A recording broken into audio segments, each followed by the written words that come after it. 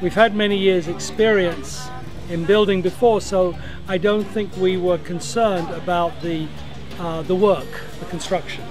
We're familiar with this type of work, but obviously it's a new country, different people, a different way of life and a different culture, so we have to try and see how we can adjust and to blend in with this culture.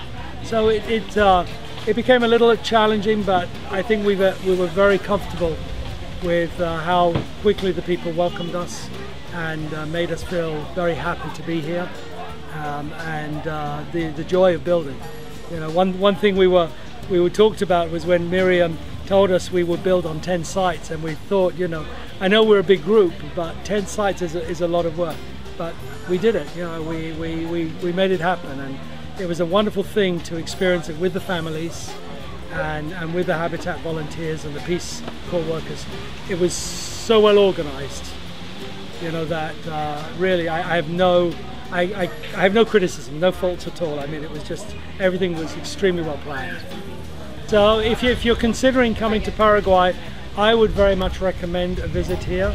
It's a beautiful country. The climate is wonderful, especially the winters. It's a great work environment. We have found everybody to be so wonderful. You know, we've been taken care of 24 hours a day. If anything, too much food.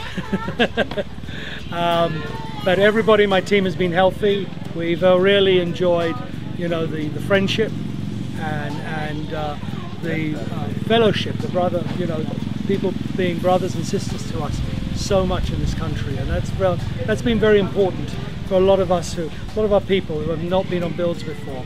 They felt very, very comfortable with the way they were welcomed here and how they worked. So. Yo como ATC, asistente técnico constructivo, estuve dando indicaciones, siguiendo los planos, haciendo de comunicador entre los albañiles y los voluntarios. Estuve oficiando también de anfitrión, estuve preocupando por diversas actividades como el almuerzo, las horas de descanso. Les invito a todas las personas a que vengan a aportar lo suyo. Es muy buena experiencia, conoce gente de otros países.